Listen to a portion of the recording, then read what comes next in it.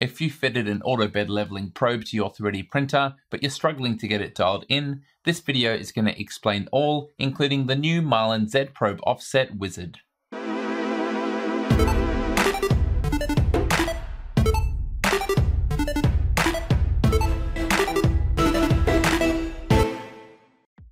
An auto bed leveling system such as a BL Touch or an easy ABL can be a tremendous addition to a 3D printer, particularly one with a warped bed. The trouble is that a lot of people have trouble getting them to work exactly as they should because they struggle with correctly setting the probe to nozzle offset. The Marlin firmware is always being improved and made more accessible, including recent additions such as the Auto Build Marlin plugin. Another great addition is the Probe Z Offset Wizard, which has been brought to my attention by viewer Nathan Doyle.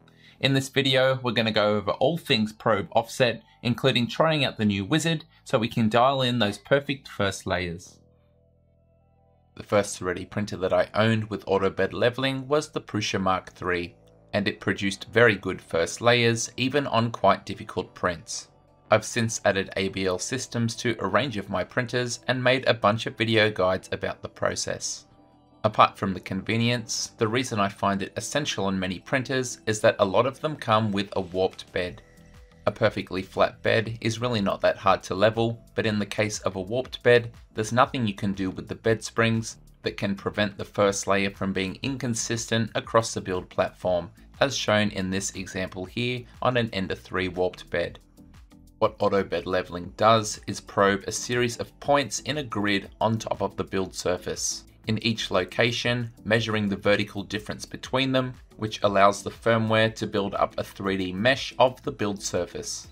This means that as the layers are deposited on the build surface, the nozzle of the printer will be moved vertically up and down to ride the contours of any imperfections. When ABL is properly dialed in, the result of this is perfect first layers, even on a build surface that is far from perfect. I say dialed in because unless your nozzle is the tip of your probe, like in the Creality CR6, your ABL probe will be mounted off to the side of the nozzle, and this is what we call the probe offset. If you don't accurately tell the firmware your probe offset, the whole system is going to break down. Let's demonstrate. On this Ender 3, the BL Touch is mounted 43mm to the left of the nozzle. When I try to probe 10mm in from the left hand side, the probe misses the bed and instead the nozzle collides. This time around, the firmware knows the probe offset, so when it tries to probe 10 in from the edge, that point is actually reached. In configuration.h of Marlin, we have a section to explain the nozzle to probe offset for X, Y, and Z. The diagram down here is actually quite good, so let's expand on it with a real-world example. On this Ender 3, we're going to remove the part cooling fan duct for greater clarity, and we're also going to make things a little bit darker. Hidden underneath the heater block is the tip of the nozzle, and if we project down vertically to the bed, the tip of the BL Touch probe. We divide the bed into 4 sections by running horizontal and vertical lines through the path of the nozzle. And we can see for my probe, it's sitting in the lower left quadrant. So how do we work out its offset? Let's start with X, and we can see that the probe is to the left of the center point, therefore its offset is negative. Specifically in this case, X is negative 43mm. Now we'll calculate Y, and we can see that towards the front of the printer is negative, and towards the top is positive. In my case, the probe tip is 9mm in front of the nozzle, giving me a Y offset of -9. Combine the two measurements together and my probe offset for X and Y is -43, -9. Now that you understand this system, you can find your exact offset by using digital calipers or a ruler to measure the nozzle to probe offset for both X as well as Y, although sometimes measuring Y can be a little bit tricky. If you're finding it difficult to measure, quite often when printing an ABL mount, there'll be some sort of instructions or labels, and if you match them to the parts that you've printed, it will tell you the exact offsets for X and Y. As previously mentioned, we can enter the offsets for X and Y directly into the firmware by searching for nozzle to probe offset in configuration.h of Marlin. In newer versions of Marlin, we can also use M851 to directly set the values as shown in the examples. Just remember to save afterwards with M500.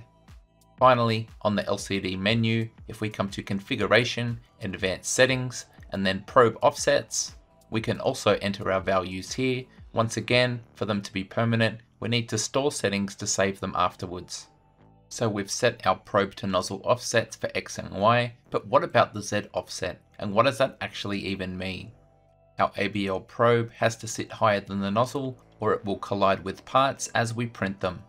The BL Touch gets around this by extending the probe only when it's needed, and a proximity sensor is calibrated to trigger a few millimeters from the bed so it and the nozzle don't collide with the build surface.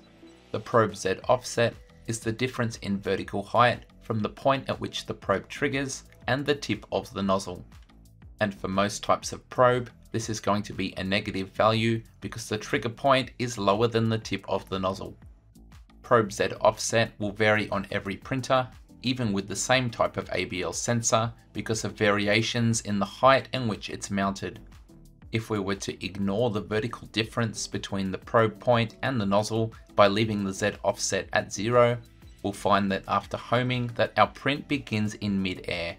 The first layer won't adhere properly and the print will fail, so setting the Z offset is imperative. Correctly calculating the probe Z offset can be confusing, but in the latest builds of Marlin, we have a new wizard to assist us. If we come to configuration_adv.h and search for probe offset wizard, we'll find the appropriate section where we can uncomment to enable this feature. The only other parameter is probe offset start, and this can be left on the default -4 in most cases. After compiling and flashing the firmware on the Marlin LCD, if we come to Configuration, Advanced Settings, Probe Offsets, we'll see the new entry for Z Probe Wizard. Before we start the wizard, however, we want to manually heat up the nozzle to be warm but not so hot that filament will ooze out. For PLA, something like 150 degrees is good, and for the bed, we want to set it to our regular printing temperature to account for any thermal expansion. In my case for PLA, that's 60 degrees. Once we're up to temp, we can make sure the end of the nozzle is clean by removing any loose filament with pliers or some needle nose tweezers.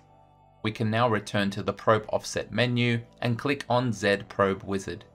And when we click on this, the process starts by homing the printer. Once the printer has finished homing for X, Y, and Z, it will go back to the wizard menu. We have options for different distance increments, and I recommend starting on 1mm. We turn the dial to the left, and this will move the printer down in 1mm steps, and we stop when the nozzle is just above the bed, where we then click and move to one of the finer increments. From this point, we want to introduce a regular piece of paper, and by using the 0.1 or 0.025 finer increments, keep moving the nozzle down until it just squeezes the paper in between the nozzle and the bed. On the wizard menu, we can see the offset is being updated in real time, and when we go to done, we can see that the Z offset has been set automatically. All we need to do to finish the process now is to come up a couple of menus and click on Store Settings so our Z offset is maintained after we turn off the printer. So we need a test print, and in my case, I'm using the G-code generated from my calibration website. Just fill out the details for your printer and then click Download G-code. The generator will create G-code to spread 5 single layer thick squares around your build platform, and this is a great test for our Z offset. There's also diagrams and reference images down the bottom to help us calculate the perfect amount of squish. I started the print and it was immediately clear that rather than printing in mid-air, that the Z offset was already quite close. When using the wizard, I had set the nozzle a little bit too close to the piece of paper, and that had given me a little bit too much squish. I held down the encoder knob on the LCD to bring up the live probe Z offset menu, which allowed me to lift the nozzle very slightly in real time, and that gave me a better amount of squish for the remaining squares. This live adjustment menu is only available if you uncomment define baby step Z probe offset in configuration_adv.h. And a reminder that after the print is finished, you'll need to save your updated Z offset by storing settings in the LCD menu. In summary, I would say the Z offset wizard was intuitive and easy to use with great results on the first attempt. It's a welcome addition to the ABL workflow. If the auto bed leveling on your 3D printer isn't quite performing as it should be, particularly the amount of first layer squish, then it's worth double checking your 3 probe offset measurements. Special thanks to all the people who contribute to the development of Marlin to make it more accessible for beginners and more powerful for experienced users too. If you think this new system is going to be pretty good, let me know in the comments, or maybe you've got an even better way of setting your Z probe offset. Thank you so much for watching, and until next time, happy 3D printing. G'day, it's Michael again. If you like the video, then please click like. If you want to see more content like this in future, click subscribe and make sure you click on the bell to receive every notification. If you really want to support the channel and see exclusive content, become a patron. Visit my Patreon page. See you next time.